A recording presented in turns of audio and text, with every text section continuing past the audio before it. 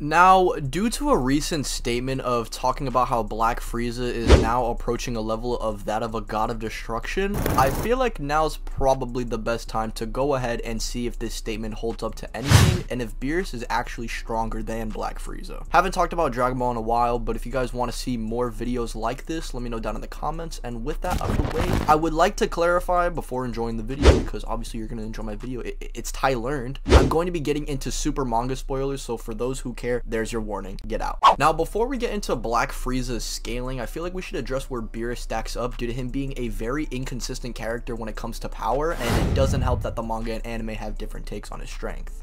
Now, in the manga, we see Beerus show off what he's really capable of in the exhibition matches for the TOP. He should be just as much of a threat to the likes of Belmod or any of the other competent gods of destruction. This is important as Jiren in both the anime and manga surpasses Belmod and should be stronger than the gods of destruction. Goku obviously gets Ultra Instinct and surpasses Jiren, so that should just mean Goku has surpassed Beerus by this point, right? Well, for the anime's continuity, it seems to be the case, but for the manga, not really. Goku would go on to master Ultra Instinct, which puts Vegeta on a crazy training arc to catch up and even fight the likes of Moro. Moro by this point being a tougher opponent than that of Jiren or Broly, and even before he fully powered up, he implies that he just transcends the gods blatantly. Though this could just be in reference to the Supreme Kais, as that's kind of his main relationship with the gods. It's the Kais, not really the gods of destruction. But in the next arc anyway, we see Vegeta going on to train with Beerus and gain a whole transformation that's as strong as Goku's Ultra Instinct form. And yet these guys are still below Granola, who wishes to become the very strongest, who Gas would go on to actually become, with Goku and Vegeta now being forced to fight alongside each other to take out Gas. And also, mind you, Goku and Vegeta by this point should be above Broly, the same guy who was already put into question if he was above Beerus or not. So, I mean, by this point, you think that Beerus just gets left in the dust by the Moro arc, and with Black Frieza turning Gas into dust and one-shotting both Goku and Vegeta, you'd think Beerus versus Frieza would just be a stomp. However, this may not actually be the case, as we see in Dragon Ball Superhero, we have implications of a hypothetical full-powered Cell Max being unstoppable, and not even Broly could take him. This seems to imply that current Broly should be above anyone in this movie, since Cell is going to become so unstoppable that not even Broly can finish him. Like, why would they bring up Broly and not Gohan Beast? Vegeta currently are training this Broly, and if Gohan is implied to be the strongest in the universe, and you have Broly upscaling from him, the same Broly that's implied to be relative to Beerus, and although he's been getting stronger, you can say the same thing for Beerus as he's been training with Vegeta, or you can just jot it up to Beerus is suppressed though. So weirdly enough, there is a way for Beerus to come out on top, and of course we have the statement itself of Frieza approaching God tier. So it really comes down to which line of scaling is better, line 1 or line 2. I'm not gonna lie, I think line 2 doesn't really hold up as much as line 1, especially given the fact that Broly should be training and the increase he should be getting would be way more exponential than Beerus.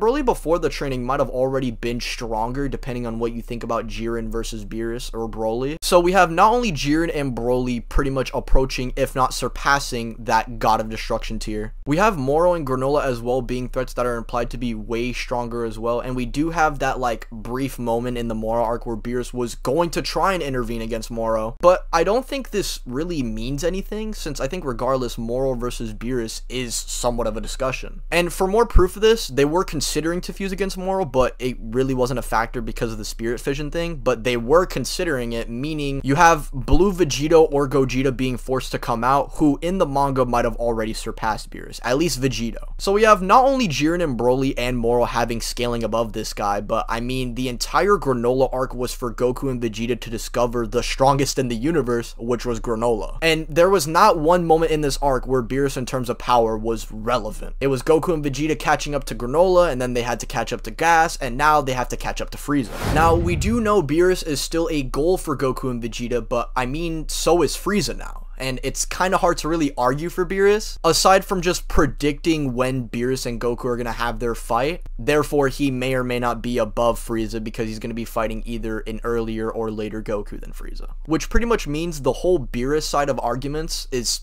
purely speculation and not really anything concrete. To sum this video up and answer who I think wins, Black Frieza should stomp Beerus 10 out of 10 times until Toyotaro decides to say that Beerus was actually never trying and just make him a goalpost for Vegeta and Goku to surpass.